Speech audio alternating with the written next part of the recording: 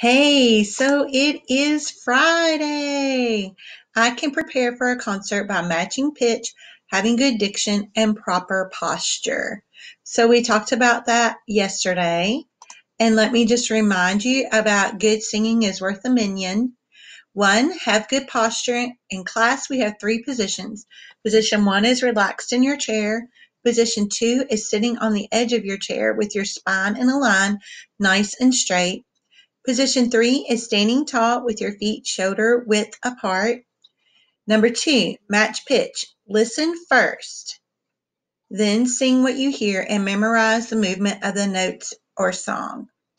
Three, have good diction. A dictionary is a book that tells us all about words. Diction is when you speak clearly or sing clearly so people can understand you. Match the word with the correct meaning. This is your word bank.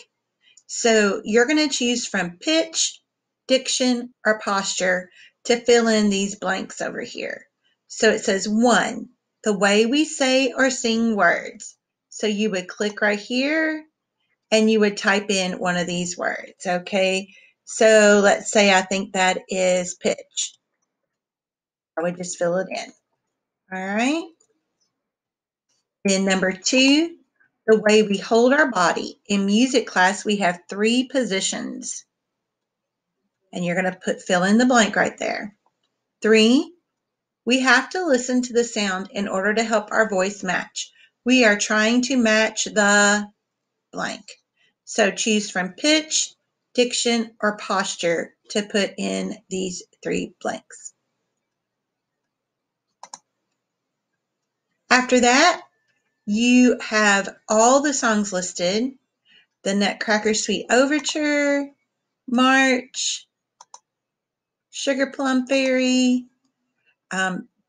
Russian Dance, Arab Dance, Dance of the Reed Flutes, and Waltz of the Flowers. You can sing through those. And then it says, I hope you have a wonderful Christmas. Turn in your last grade in music before winter break. Be sure to fill in slide 4. So be sure you go back up here and you fill in slide 4. This is how you're going to get all your points. And I really do hope you have the most wonderful Merry Christmas. I miss you and love you. Merry Christmas. Feliz Navidad.